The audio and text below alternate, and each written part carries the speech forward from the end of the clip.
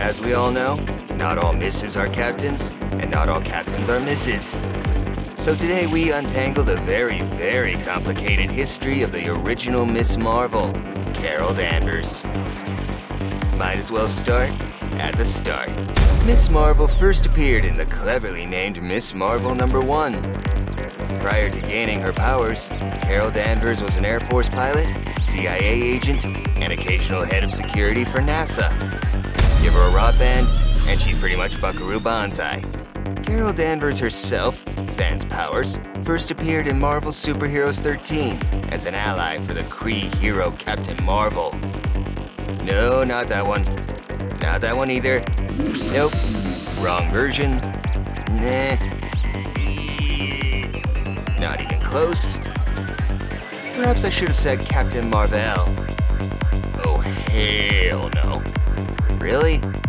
That's as close as they got? That's Captain Marvel, asteroid clown. This one. Anyway, in her earliest appearances, Danvers helped Captain Marvel battle the Kree Sentry 459.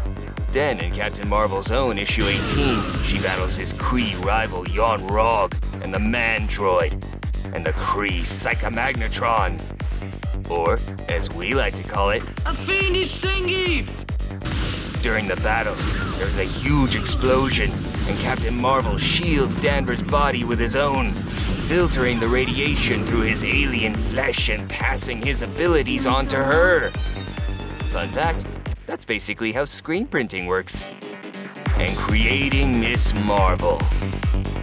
Her original costume was based on Captain Marvel's, but was later modified to be slightly less risque. Forget decency, that's just a gut punch waiting to happen.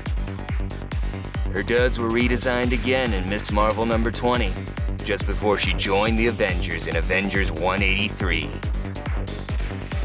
For the first appearance of Carol Danvers, TCMU recommends Avengers, Earth's Mightiest Heroes, Season 1, Episode 25. For the first appearance of Miss Marvel, Season 2, Episode 4.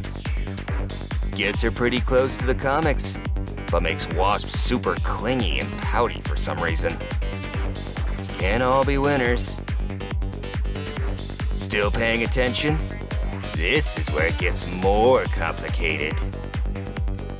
Danvers continued as Miss Marvel until getting in a bare-knuckle fight with the worst possible person, Rogue from X-Men, losing her powers in the process. There's a pretty damn horrifying episode of the animated series that covers this. If you want to watch, you should totally watch. Then the X-Men took her in for a while in Uncanny X-Men 164.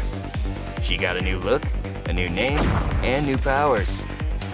After a stint with the Starjammers, Danvers eventually returned to reclaim the title of Miss Marvel. No, not that one. Not that one either. Nice try, that's Marvel Girl. And definitely not Kamala.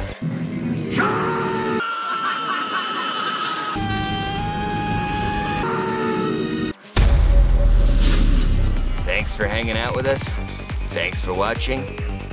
Like and subscribe. Prove to me you can beat me without... This is the worst.